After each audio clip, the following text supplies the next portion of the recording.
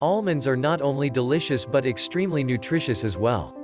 They grow in USDA Zone 5 to 8 with California being the largest commercial producer. Although commercial growers propagate via grafting, growing almonds from seed is also possible. It isn't simply a matter of planting cracked almond nuts, however. Although almond germination does take a little know-how, propagating your own seed-grown almond trees is definitely a fun project for the novice or avid home gardener. Keep reading to find out how to grow an almond from seed. About planting almond nuts, a little nugget of information that you may not know: almonds, although referred to as nuts, are actually a type of stone fruit.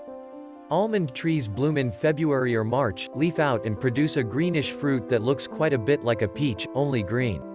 The fruit hardens and splits, revealing the almond shell in the core of the fruit hull.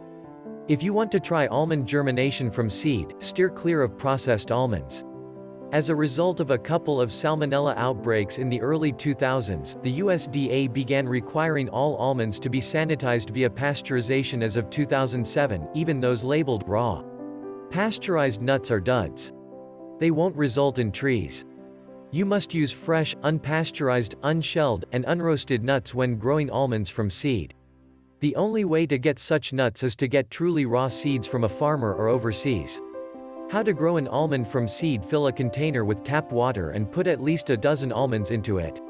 Allow them to soak for at least 8 hours and then drain them. Why so many nuts if you only want one tree? Because of their uncertain germination rate and to account for any that may mold. Using a nutcracker, partially crack the almond shell to expose the interior nut. Don't remove the shell. Arrange the nuts in a container lined with damp paper towel or sphagnum moss and cover the container with plastic wrap to retain moisture.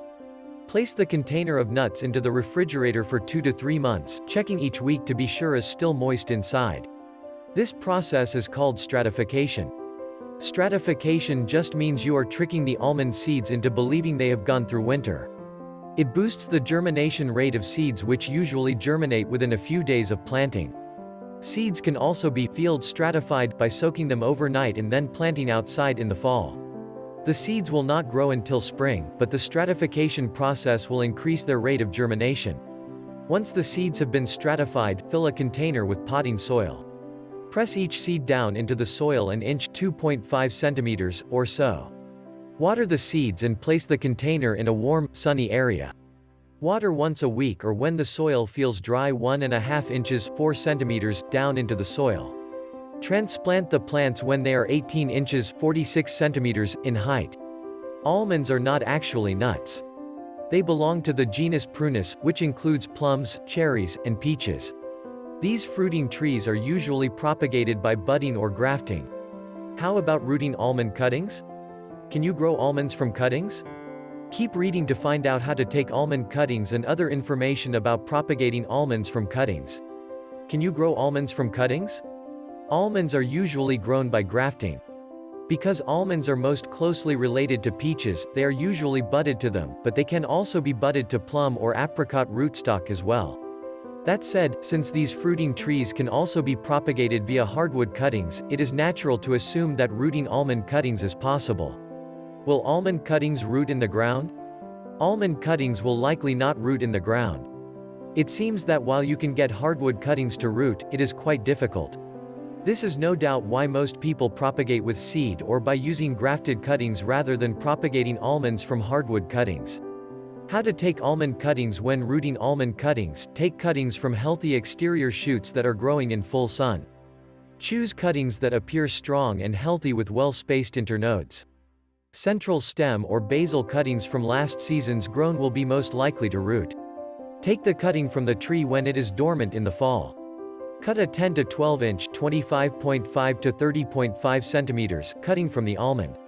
Be sure the cutting has 2 to 3 nice-looking buds. Remove any leaves from the cutting. Dip the cut ends of the almond cuttings into rooting hormone. Plant the cutting in a soilless media which will allow it to be loose, well-draining, and well-aerated. Place the cutting with the cut end in the pre-moistened media down an inch (2.5 centimeters) or so. Place a plastic bag over the container and place it in a 55 to 75 F 13 to 24 C indirectly lit area. Open the bag every day or so to check to see if the media is still moist and to circulate air. It may take some time for the cutting to show any root growth, if at all. In either case, I find that trying to propagate anything myself is a fun and rewarding experiment.